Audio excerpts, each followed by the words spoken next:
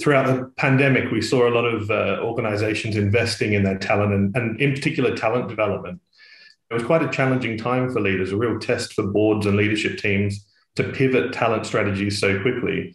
To your point, Luke, people came out of a period of hibernation, let's say, where they started to think about, well, where am I at? Where is my career at? Has my value sets changed and my aspirations for what I want from both my career and my organisation, has it changed? And we were very conscious of that at Amcor. We definitely saw that shift in the views and opinions of not only our leaders, but also our organisation holistically.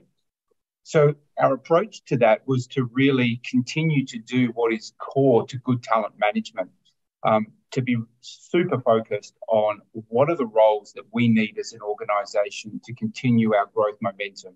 Because with that growth momentum, we're able to really bring to life our values, some of which are rooted in providing a safe and holistic workplace experience for our employees. But equally, you can look across your talent landscape and ask yourself, do I have the capabilities in my emerging high potentials within the organisation, and can I develop them towards readiness so that the organisation doesn't drop that momentum?